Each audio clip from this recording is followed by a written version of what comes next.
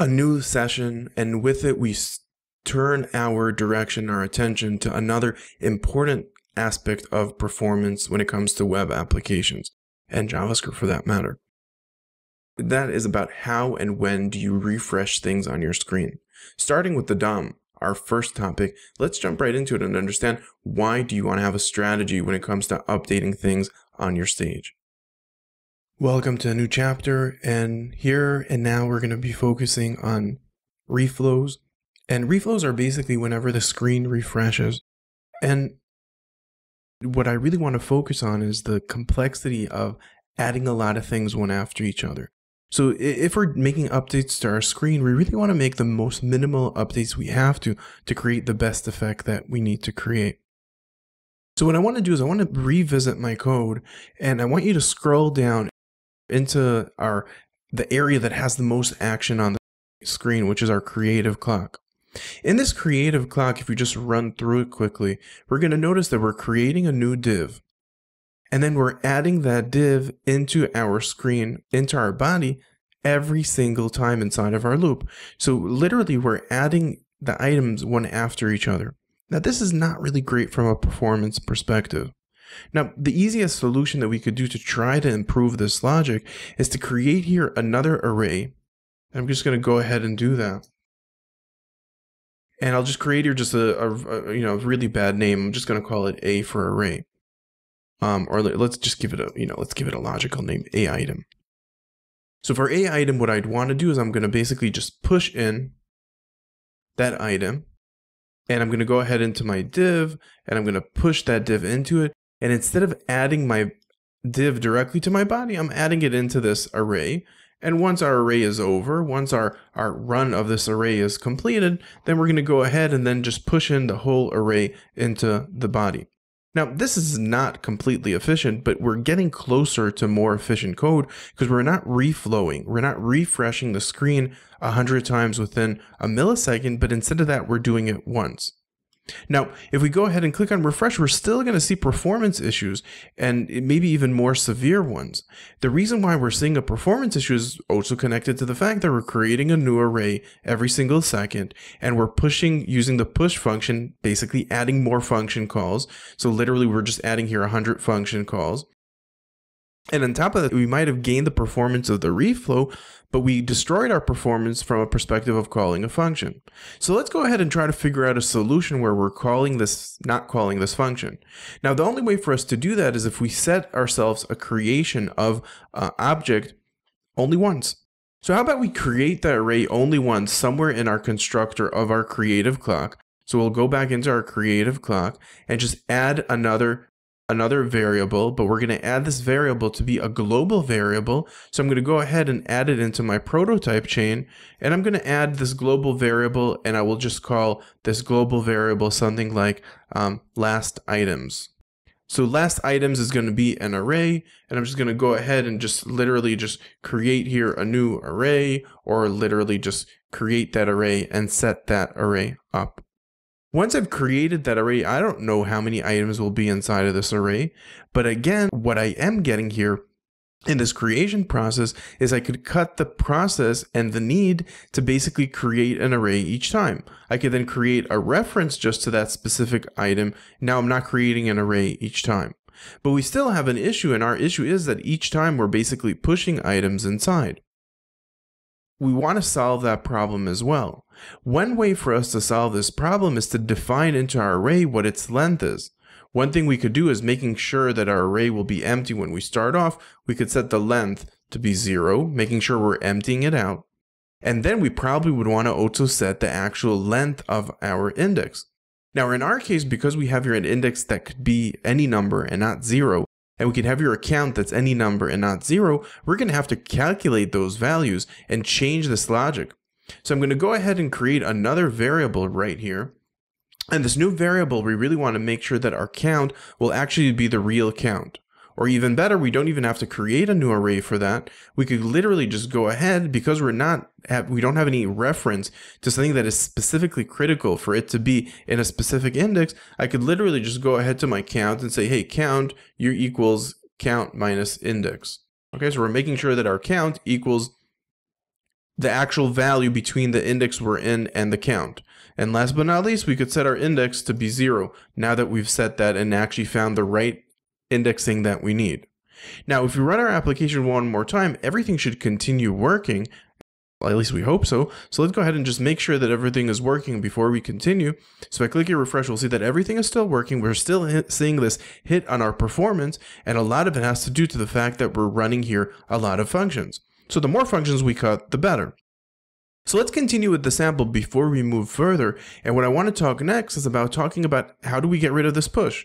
So once I've set my index to be length to be 0, now that I know the actual length of my item, now that I know how many items are in this array or need to be in the array, I could go ahead after that array was reset and literally set it to be the length of the count, which basically will make sure that we're going to index and save room in our memory for this array now to hold that amount of items. Now that we've done that, we don't have to create pushes anymore. We could go ahead and literally position the items directly into an element of our pleasing, because we just set here in position I because we have the index and it's inside of the length that we've defined. Now we're not using that function anymore, and if I save my code and run it just one more time, we should see a small gain in performance. So you can see that we're definitely seeing that small gain in performance.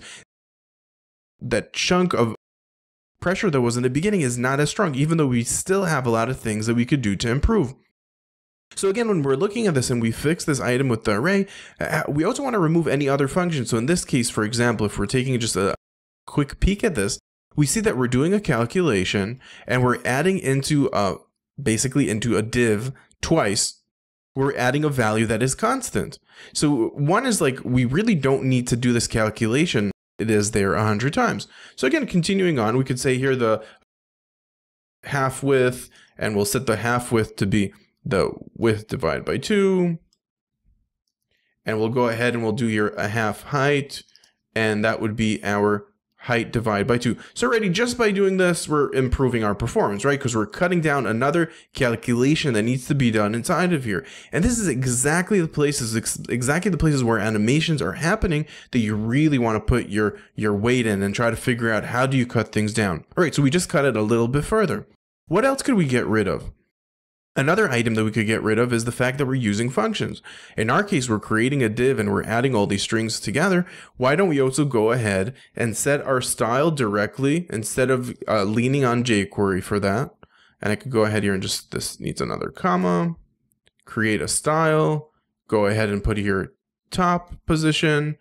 And let me just put here a hard-coded value for a second, and we're going to put here left position, and then I'm going to go ahead here and just substitute the value that we have here with the actual value. So for our top position, what we want to do is we want to position the value in our width.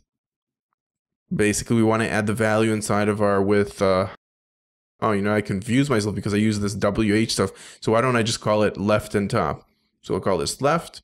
We'll call this top, so I'm not going to confuse myself.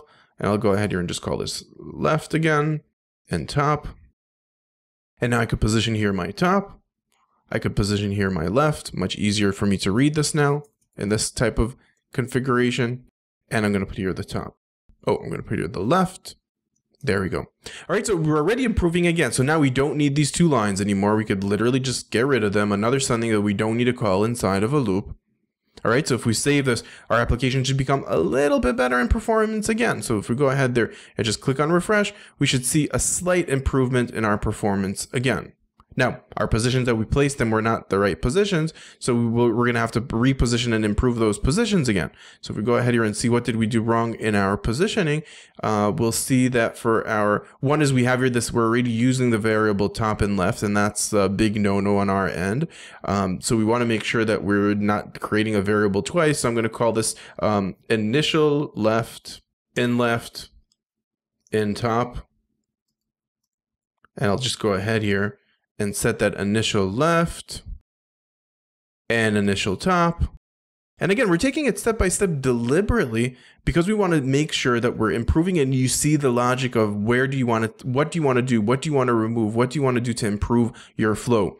So again, I'm going to save this, go back into my application, click on refresh, and again, slight improvements one at a time, we're removing things from our for loop, are going to improve our flow in general. Another problem that we have here that is very obvious, I hope, at this stage, is this item is completely static.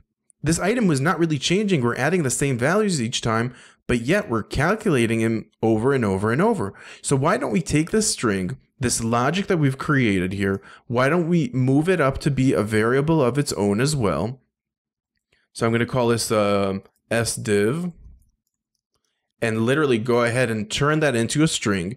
And just by turning it into a string, even without changing anything, I could literally just go ahead and just add here a string. Again, reducing our calculations dramatically. So you see all these stuff slowly, as you progress through and figure out your logic, you're going to see that so many places where you could improve your code, and these slow improvements are going to create dramatic effects, dramatic improvements into your code itself. Now, in this case, we also want to make sure that the content is going to go in the right elements. I'm going to put here also px for pixels, just to make sure that it's going to the right place.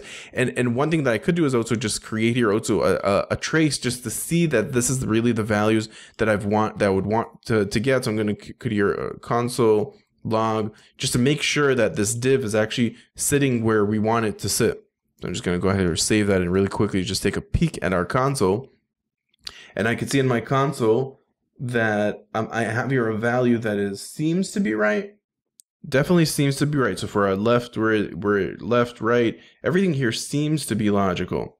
If I go ahead here, just click on quickly refresh here. Okay, so we're in the right place now. I must have not saved it before previously. All right, beautiful. So now that we saved it, we made the change, we moved it to the right position. Again, another few mistakes that we have here. We're using this width divided by 2 only once now. It's not in a loop. We don't need that variable anymore. So I could, not that it's such a big deal, but I could literally just go ahead and for my left position, I could just go ahead there and just set that left position, put inside of a bracket, connect it in together. For my height, I could go ahead and do that for my height, and I could get rid of 2 variables that are not really needed because they're only referred to once throughout the lifetime of the application. So I could literally just go ahead and delete those because they're not needed anymore.